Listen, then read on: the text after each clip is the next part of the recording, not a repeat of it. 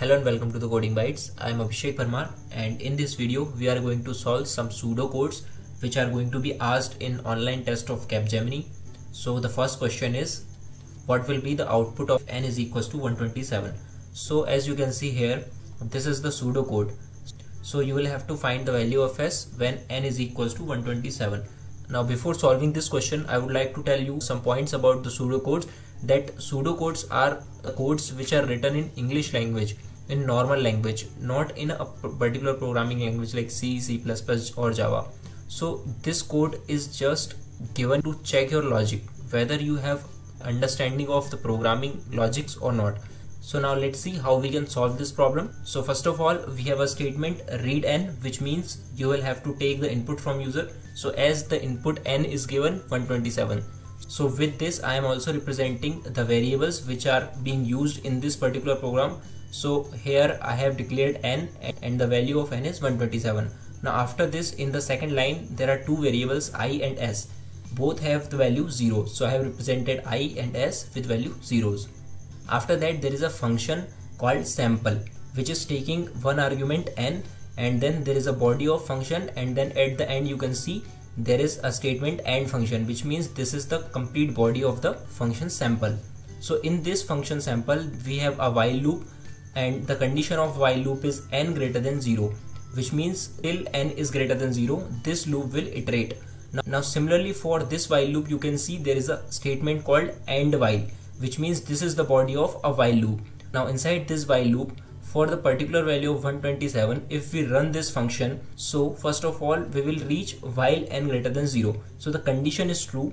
So let's say we are at this line, r is equals to n modulo division 10. So n modulo division 10 will give us 7. Now this 7 will be stored inside the variable r. Now in the next statement, p is equals to 8 to the power I.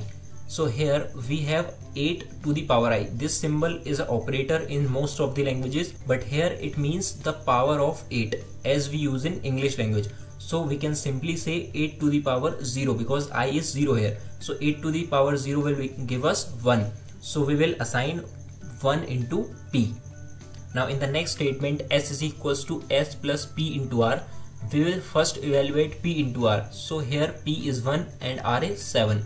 So the statement will become like 0 plus 1 into 7. So this complete statement will give us 7. That means s will be assigned with 7. Now in the next statement, I will increment by 1. Now in the next line, n is equals to n divided by 10. So this line will simply remove 7 from 127. Now n will become 12. Now after that we will again test the condition n greater than 0. So now as you can see n is 12. So because of this we will go to the next statement, r is equals to n modulo division 10. Now this time r will hold 2. After that p is equals to 8 to the power I. Now this time we have I is equals to 1. So 8 to the power 1 will give us 8.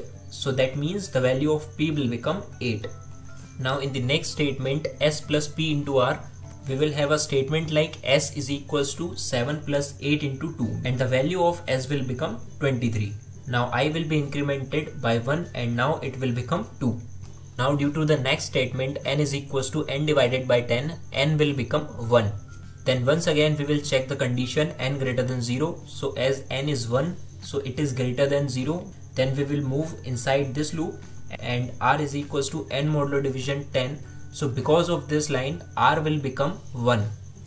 Now this time p is equals to 8 to the power I will give us 64 because 8 to the power I and I is 2 here. So this will give us 64. Then in the next line we will have 23 plus 64 into 1, and this will give us 87. Now 87 will be stored inside s, and then incrementing the value of I will give us 3 and n will become 0. After this we will again test the condition n greater than 0, but this time n is 0. So this time this loop will not iterate anymore and we will get 87. So here we are returning the value of s, and as you can see the value of s is 87. So the answer of this particular pseudocode is 87. Now moving to the next question. So in this question we have integer n, which means a variable n. So as you can see I have declared a variable n, and the initial value of n is 3 because inside this for loop we are initializing n with 3. Now after that we will test the condition n not equals to 0. So as n is 3, this condition is true. So we will move to the next statement, print n. Now because of this print n, 3 will be displayed on screen. But due to next statement n is equals to n minus 1, n will be decremented and now it will become 2. And now due to the decrement statement, n will again decremented by 1 and now it will become 1. And again we will check the condition n not equals to 0. So as n is not equals to 0, the condition will be true and we will again enter this for loop, and due to the next statement print n, we will display the value of n, which is 1. Now after this, the next statement is n is equals to n minus 1. So this will again make n 0. Now moving forward, due to n minus minus, again n will be decremented by 1 and now n will become minus 1. Now again checking the condition n not equals to 0, we can clearly say that n is minus 1 and it is not equals to 0. That means again minus 1 will be displayed on the screen. As you can see from the 4 options given, you can clearly say there is no option which has minus 1. But as you can see, n is not equals to 0 is our test condition. So n will never become 0 due to this n minus minus. So we can simply say this is an infinite loop. So our answer will be D. So moving to the next question. Now in this question we have two variables a and b, and the initial value of a is 8 and the initial value of b is 9. And we have a function input a, input b. There are two arguments of this function and then we have to find the output of this particular function. So when this function is executed, first of all this if statement will be executed. Now if this statement is true, then the next part return function ba will be executed. So as you can see, a is 8 and b is 9. So the condition is true. So we will go to the next statement, return function ba, which means our statement will become return function 98 because the value of a and b are swapped here. So after this, again this function will be executed because we are calling the function again, which means the function is calling itself. So you can say this is a recursive call. Now function 98 will call itself and then again it will test the condition if a less than b. Now as you can see, this time a and b are swapped. So 9 is less than 8. So this condition will become false. So we will move to else if. Now the else if condition is b not equals to 0, which is also true here because b is 8. So the statement a plus function ab minus 1 will be executed. So this function will become return 9 plus function 9 7. As you can see here, the second value is passed as b minus 1. So this will make b as 7.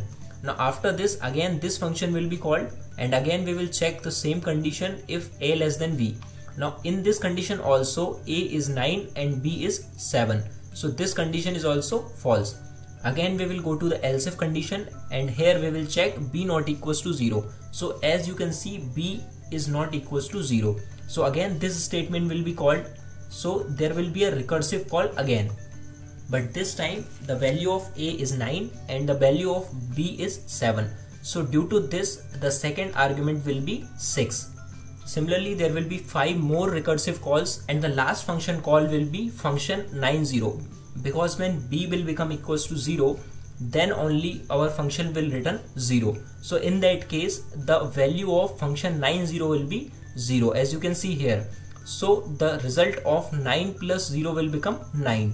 So just because this is a recursive call, so this will return the value to the function which has called it. So value 9 will be returned to the upper function and there 9 plus 9 will become 18, and then this 18 will be returned to its upper function where 9 plus 18 will become 27. Similarly, all the 9s will be added and we can simply say 9 into 8, that means 8 times this function has been called. So 9 into 8 is 72. So we can simply say our answer is 72 because the value that we are getting from this function is 72. Now moving to the fourth question. So in this question, the first statement is read number, which means we will read a number from user and the number is 2630. So I have created a variable number and the value of number is 2630. After that, there is a function named divisible, which is taking one argument number, and inside this function we have a variable even counter So I have taken even counter and the value of even counter is 0. Then there is a variable number remainder and it is taking the value of number. So I have created a number remainder and the value of number remainder is 2630. After this is a condition itself, because this loop will iterate till our number remainder becomes 0. So this is our condition, and inside this we have first line digit equals to number remainder modulo division 10. So this will simply take 0 from number and it will assign 0 to digit. Now in the next line there is a condition, if digit not equals to 0 and number modulo division digit double equals to 0. That means if both of these conditions are true, then even counter will increment by 1. But in this case, as you can see, digit is 0. So this statement is false. So we will simply move forward without executing this even counter equals to even counter plus 1. And then in the next line, number remainder will be divided by 10. So the number remainder will now become 263. Now once again we will go to the test condition while number remainder. So now number remainder is 263 and this time our digit will hold 3. Now once again we will test this condition if digit not equals to 0. So as you can see, digit is 3, that means this condition is true. And number modulo division digit double equals to 0, which means if 2630 is divisible by 3, then this condition will return true. But as you can see, 2630 is not divisible by 3. This means this statement will again return false, and we will again move to the next statement, number remainder equals to number remainder divided by 10. And due to this, number remainder will now become 26. Now still our condition is true, so this time our digit will hold 6. Once again we are checking the condition if digit not equals to 0. So as you can see, digit is 6, that means this condition is true. But the next statement, number modulo division digit, that means 2630 modulo division 6 is not equals to 0. So this statement will again give us false. So again we will move to the next statement, which is this statement. And because of this statement, number remainder will now become 2. And now this time also the condition is true. So now this time our digit will hold 2. And now we are checking the condition if digit not equals to 0. So digit is not equals to 0 and number modulo division digit. So this will become 2630 modulo division 2. And this time we will get the result 0. So this condition will become true. So we will move to the next statement, which is even counter is equals to even counter plus 1. So this statement will make even counter incremented by 1. And then we will move to this statement, and because of this statement, number remainder will now become 0. So this loop will not iterate anymore and our answer is 1, because we have to return the value of even counter from this function. Now moving forward, this is the last question of this video. In this question we have given two values, A and B. The value of A is 56 and the value of B is 876, and we have another variable T whose value is 0.